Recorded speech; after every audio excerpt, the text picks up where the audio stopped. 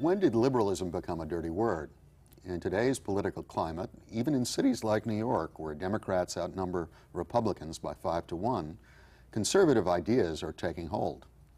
I'm David Jones, president of the Community Service Society of New York, a nonprofit organization that concerns itself with issues affecting the poor. Today we're going to take a look at how we got to this place and examine the future of progressive politics and policies. We have as our guests Harvey Robins, who served in several high-level posts in the Koch and Dinkins administrations, and Ruth Messinger, former Manhattan Borough President and candidate for mayor. Welcome to the Urban Agenda. Thank you.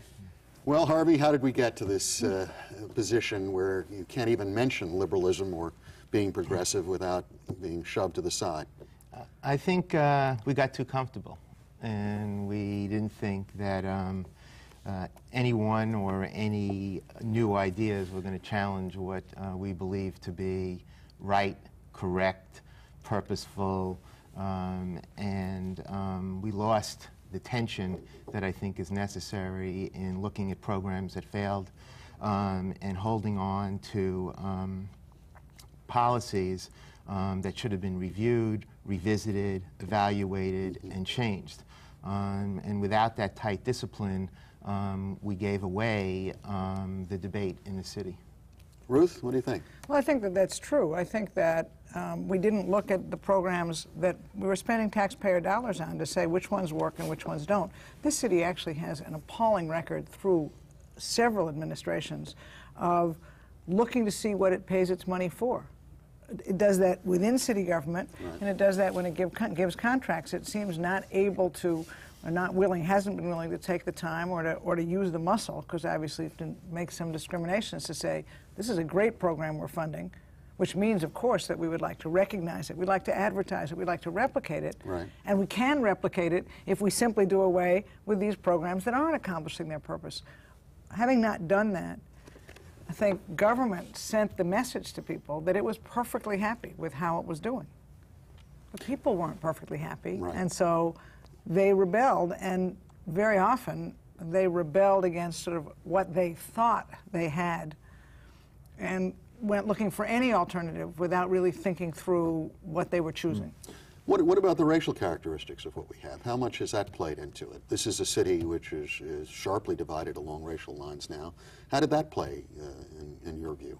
It clearly had some impact on liberalism and progressive politics being seen as too much leaning to one group over another.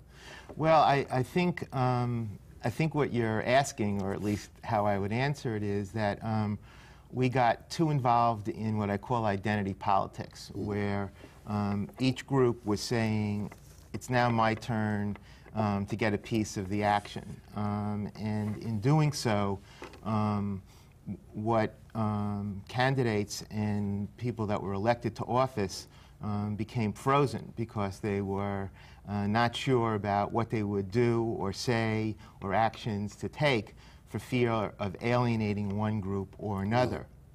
What should have taken place, and again part of this discipline that I think we lost, is that if we looked at what the root values of the Democratic Party was, it was basically to serve the working class. And Clinton, by way of example, led with a health care program that said we're going to serve the working poor. Had he taken the position, I believe, that we are going to extend universal health care for everyone and not made it a poor person's program, I think there would have been a lot more receptivity in selling it. So what we did, we sort of sliced and diced ourselves up. Instead of looking at the issues of wage stagnation, the loss of health insurance, the issues of failing schools, and the issues of the lack of job growth in the city, which would have raised everyone rather than, again, looking at the identity politics question. Yeah, well, Ruth. on the one hand, I agree with Harvey. That is, I agree that we did not look at what was really on people's minds. And we stopped designing programs that really said, all right, what do people most need? They're concerned about their economic security, they're concerned about their physical security, and they're concerned about their mobility. Right. And and really design programs there, and that is what the Democratic Party ought to be about, and I think it wandered away. I guess I tend to think that a little too much is made of this, we fell into identity politics. The fact of the matter is I'm not sure we fell into it at all. That is, I think that there were still too many people in power who simply didn't look at who lived in the city and what the city had become. Now, I'm not arguing for a minute that this group or that group at bottom wants something different. In fact, I think if you do some talking, you discover that basically those concerns, jobs, education, a home, health care, are on the minds of the vast majority of New Yorkers and actually the vast majority of Americans. But how you talk about it, where you talk about it, says to people you are or aren't talking to them. And I don't think we did enough of talking to the groups that are becoming the majority in New York City. One of the linchpins of progressive politics, at least in my lifetime, has been the union movement in America. Clearly, the union movement is going through some dramatic and seismic shift, and it clearly played itself out, at least to some degree, in electoral politics in New York. Where is the organization around working people going? How is that going to play on progressive? Well, I think that the union movement is one of the great oxymorons in New York City. They're not moving. Exactly. I think that if we look back historically on the union movement, it was a very progressive force for change about child labor and a number of issues regarding working conditions. In New York City, what I believe has happened over the last 30 or 40 years is that every contract that was negotiated was about getting more and more for labor. And now we're in a situation where work rules have been negotiated that are so costly and so onerous that the workday continues to get sliced to fewer and fewer hours per day that each person is working. And the unions said, whatever we have gained, we will never give up. That is neither progressive nor enlightened. It's what the conservatives took us apart on. It basically is one in which I am looking for leaders to say that our workers contribute enormously to the city, but representing 50% of now the city's budget of $34 billion, when fire department people get overtime for traveling to go to another house when somebody calls in sick, and 19 out of 24 hours a day in a firehouse is spent idle. There's something terribly wrong with the issue of productivity. When failing teachers, it takes a shorter time to build the George Washington Bridge than it does to take a disciplinary action against a failing teacher. And all that happens is that teachers and principals who have failed continue to fail and continue to be passed along to another school. Well, we've found at the Community Service Society, it's even more deadly than that. They end up being passed along to areas with the highest concentrations of poverty and further destabilize poor neighborhoods and the chances of poor kids. So it even, in some ways, is worse. If they sent them to Bronx Science, maybe that would help, actually, because at least I'd get something at Prospect Heights High School, being a Brooklyn person. Right, I mean, the thing is true. There are really almost no standards for productivity that make any sense to the average person. Very often, by the way, don't make sense to the average worker. It's very hard in many of the civil service systems that the city has set up for the individual worker to figure out how he or she can get more attention, can get rewarded for good work. And so the system neither has rewards or nor sanctions that make most sense to the average person. I just want to add to that because there are two sides to this, conventionally, labor and management. And we could sit here, and certainly it did get played out in the election. There were lots and lots of unions that put their next contract and their next immediate ongoing negotiation with the mayor ahead of moving their members, choosing candidates, paying attention to broader issues. Right. But I want to be sure that we keep some of the focus, Harvey, on the management. I mean, it is the city that is management, and the city has shown a terrible capacity to kind of roll over to the union expectations that nothing will get changed. And so you have people run for office talking about changes, and then in office, they agree to drop all of that. Right. And there's no focus on any of that, and the notion is sort of you keep working, you don't make too much trouble, don't be a movement, and we'll give you what you most need. We have actually, in the first Giuliani administration, there was a contract negotiated. Now, it was a terrible contract from the workers' point of view, in my judgment. It said to workers, we know the cost of living is going up. You won't see any new money for 24 months. It was also a terrible contract from the city's fiscal point of view because it promised huge increases, actually starting this year, at a point at which the city had no way of knowing whether it was going to have the money for those increases. But it also dropped every single issue of negotiation on productivity or changes in performance or increase in standards. Aren't we making the case for privatization that the conservatives come up with? They say, you know, you've got a bloated city bureaucracy. It's clearly the unions are not responsive to change and cost cutting, and we should privatize. Isn't that the solution here? I mean, I have a different percentage point of view, particularly on public hospitals, but how do you, you know, you've made the case, basically. Well, I think, first of all, I think, no, from my point of view, that's not the case. First, it ignores several things. First of all, it ignores the fact that there is a difference between the public sector and the private sector, and it's a job of the city to keep that difference in mind and work it into everything it does, policy, program, budget, and labor negotiations. Second of all, David, those people who argue it want people to believe, and frankly they've been quite successful so far, that somehow the private sector works perfectly. Well, first of all, it doesn't work perfectly, but second of all, very often right now, certainly in the healthcare field where you know, the private sector is making its money by squeezing workers. And in fact, it would be terrible for the city if large numbers of these services were simply given to someone else to do with essentially then a rush for the successful bottom line. And with the private company that was doing jails saying, you know, 4 in a cell and cut the wage of the correction worker in half. And the private company that was doing health care saying, you can't come in here unless you can show us you have some form of coverage because we can't afford it. The problem is, and it goes right back to Harvey's first answer to your question, too many people in government have said, well, since that's a bad alternative, the status quo is fine. It can go on. But I think there's another way to approach it, and that would be, again, using a word that I mentioned earlier, was that we have to keep the tension there. And the way that that happens is through letting work be competitively bid. Absolutely. And through that, I believe you will get negotiated or renegotiated work rules and productivity because labor will want to retain that work. And unless that is there, seriously, a serious competition and a serious tension, that the privatization movement will continue to go. But we're going to need to have leadership in government that's going to say, we have to change the dynamic. And let's just to be very specific, because this is something I talked about in the campaign. It seemed to get a lot of people anxious.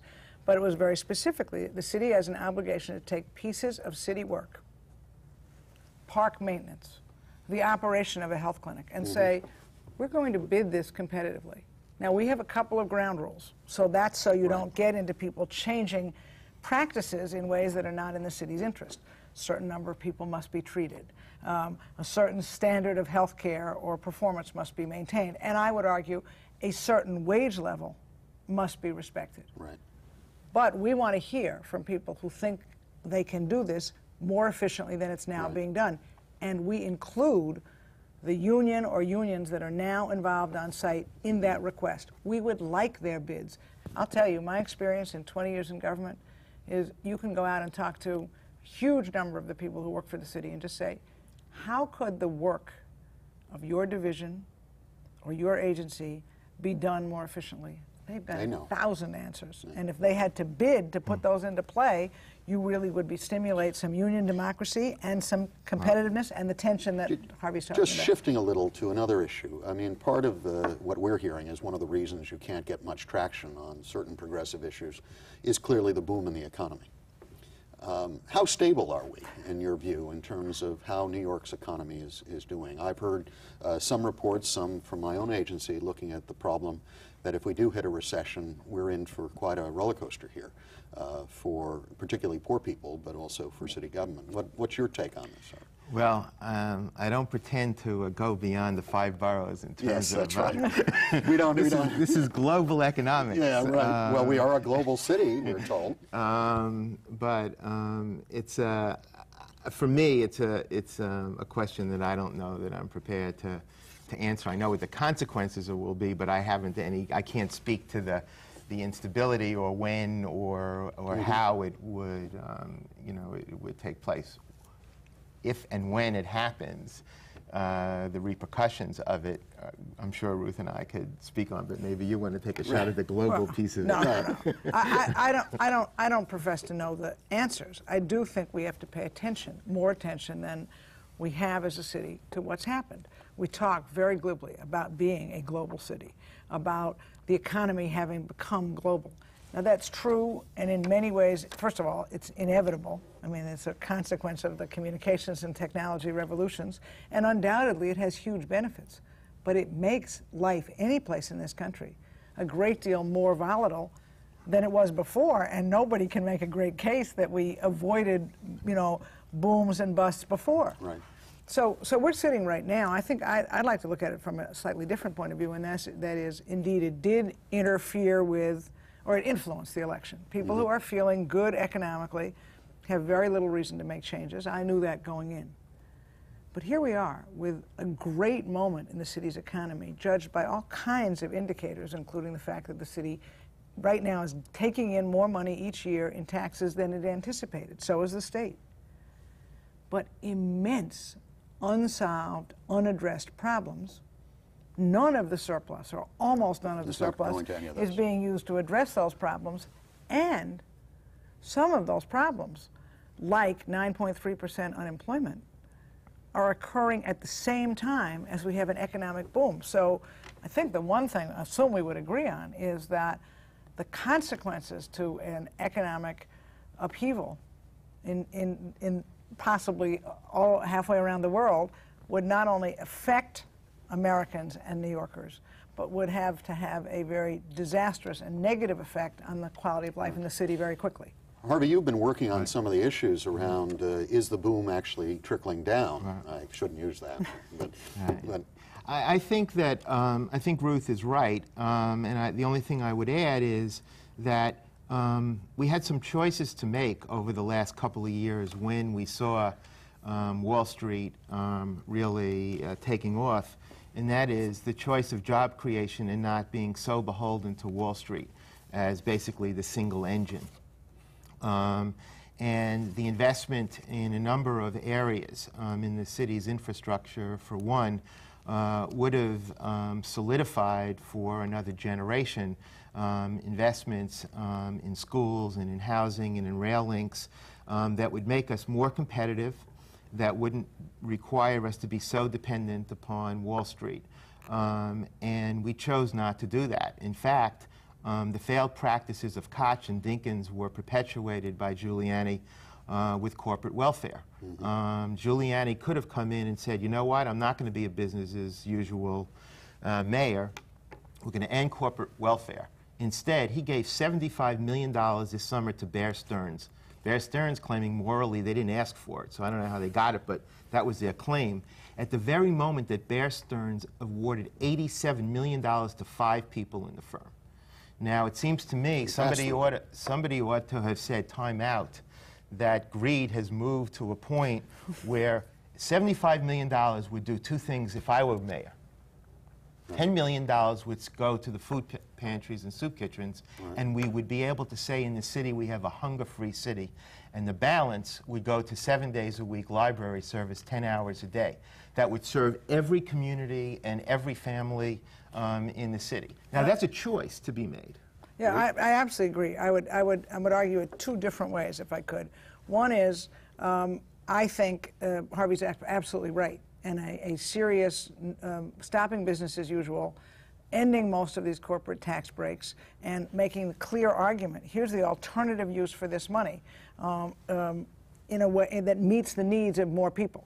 But I guess I would also argue it, because I've been through the campaign, I've been borough president, to the extent that there are going to be negotiations with businesses, we don't ask for anything. It's the most astounding set of discussions. So let's assume X million dollars to Bear Stearns, and that's a bad case because they say they didn't ask for it. Well, let's take somebody who said, "Well, Can we write in? Yeah, right. Just call if you're a big enough firm." The Community Service Society is moving to Newark. You didn't. Okay. But let's assume that we're in a tough negotiation, that we are clearly competing with New Jersey or Connecticut for some particular business. And the business tells us, here are some of the problems we have in staying in New York. Here's what we need. I know, this is not a hypothetical. I know from my work as borough president that you can say to those businesses, okay, but here are some conditions on that money. Here's how we want you to allocate those jobs. And the businesses are happy to respond. They see it as good business. When I fought the mayor over the Pathmark on East 125th Street, I said Pathmark was getting all kinds of low-interest loans for doing business north of 96th Street. Existing law, it wasn't even a separate negotiation. It really was their due. But we were helping them to move into that site. I said 75% of the jobs at every single level up to manager, 2 people from the neighborhood. The only question was, give us the community group that will screen the people, and they have now, they've broken ground. Right. They're starting hiring because they want to train community people at some of their other stores, so they will in fact be able to put them in the day the store opens because it's good business for them. It's interesting. I was at a meeting with some of the leadership of the New York City Partnership, and we were going around just at the eve of how many jobs they'd be able to support for welfare to work. And at least at the highest level, very few, because certain of the financial sector virtually have a handful of people they can put in their file rooms and in their messenger operation. But basically, you need manufacturing and other broad-scale job creation to really hire people with limited skills. And that Bear Stearns, if they hire 5 welfare to work, I'd be surprised. But I don't know if anyone asked them. No, see, I think that's the point. First of all, no one asks them. And, but second of all, David, I'd take it a step further, and Harvey was certainly right before. Part of the answer to this, the persistent unemployment, is diversifying our economy, which government does have a hand in, and another part of it is improving our schools, which is government's responsibility. But let's go to what you said. It's important that you were having that discussion, but all of those corporate leaders need to be pushed, and around the table discussion is not enough. For example, whoever it is who may indeed have only 5 slots that he, and it's usually a he, can immediately imagine, well, now what's the reason for that? Well, I'll tell you, among the reasons for that, they have contracted out their office cleaning and maintenance. They've contracted out their food service. But that just requires, and it's not easy, another step. Then you say to them, okay, when your lease, I mean, just a hypothetical, when your lease for food service in your building, in your cafeteria expires, would you be willing to enter into a partnership with the Community Service Society, which is overseeing the hiring of the graduates of Park West High School, which is a food service high school? And would you indeed, my office, the Manhattan Borough President's office, clear fact, for every reception we held, we did one of 2 things, usually both.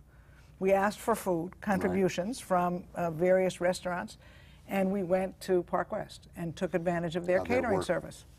Okay, the cards are going to be reshuffled now, obviously, in New York. There's term limits. There's a long list of people already kicking off formal and informal campaigns. What would be the sort of components of a progressive agenda? What should we be looking for if that's our interest? Schools that work.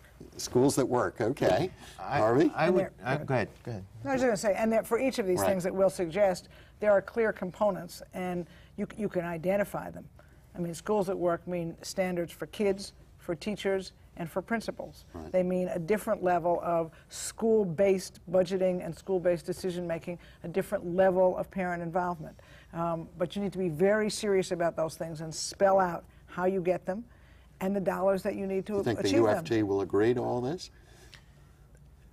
As you point out, as government is changing, we're either going to set agendas for how to make the kinds of changes that I think we've all agreed we made too few of over the last 2 decades, or I think as a city we're going to find ourselves falling further and further behind.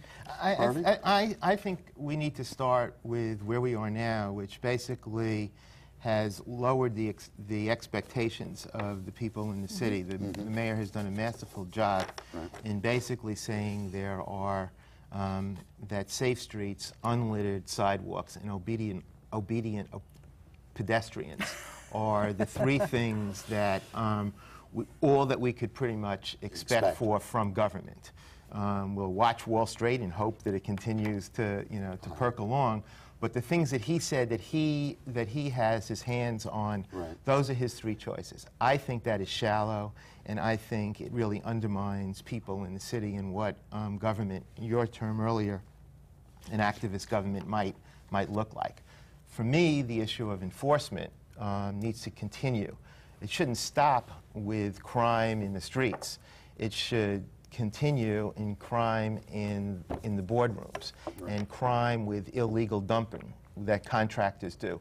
And there are 2,000 sweatshops in this city, maybe more. The fire department sits and does nothing. It should be inspecting and working with the state labor department and rooting out not pedestrians that jaywalk, but people that exploit people and put them in very dangerous work settings. There's one example of expanding the definition of enforcement. The second would be landlord abuse. How many people are living in apartments where there's no heat, there's no hot water, there's faulty wiring?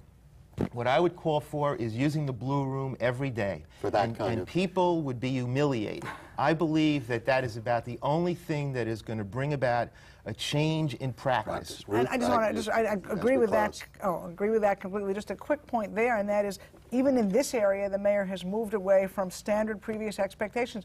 The city is basically privatizing enforcement, not even giving it to a private enforcement group, but letting people self-certify that their buildings don't have any violations. And we're beginning to see the bricks that fall from the roof, the bricks that fall from the scaffolding, that are the consequence of not doing serious enforcement. Well, we can't do everything at this show, but I'd like to thank you both for participating in what has to be round one, I think, of a long discussion. It's not easy being a progressive in today's New York, but there are still many of us working towards a better future. New York City has too many social and economic problems to address without an activist government and a safety net. While conservative ideals seem to have the upper hand at this moment, this too shall pass. In time, the conservative program to privatize governmental functions and divert tax monies away from individuals in need to solely fund business incentives will create problems that even the disaffected middle class will not be able to ignore. It is then that a revitalized progressive agenda will come to the fore. This is David R. Jones saying goodbye for the Urban Agenda.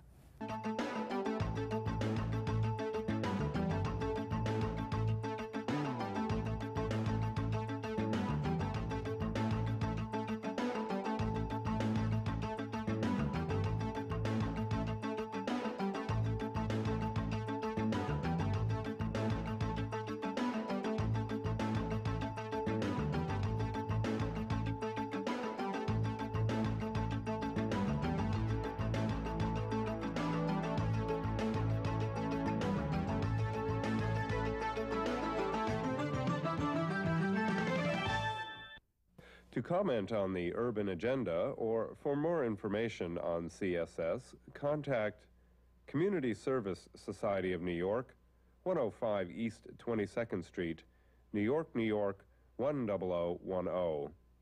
Area code 212-254-8900.